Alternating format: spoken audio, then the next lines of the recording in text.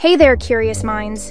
Welcome back to What's Missing, where we explore the wonders of the world in a fun and exciting way. Today, we're going to dive into the magical world of rain.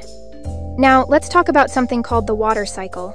It's like a giant water adventure that happens all around us.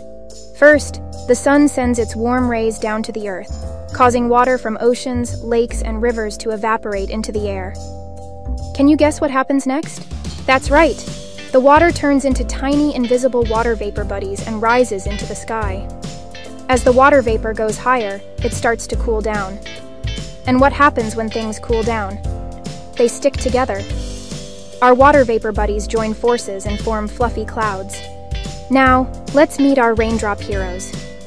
These little drops of water inside the clouds are having a great time, but sometimes they want to come down and say hello to us. When the clouds get too heavy with water droplets, it's time for the raindrop squad to make their grand entrance. And voila!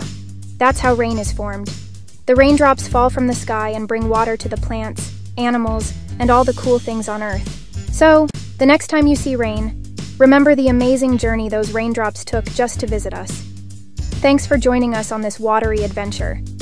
Don't forget to like this video, subscribe to our channel, and hit that notification bell so you never miss out on more exciting discoveries.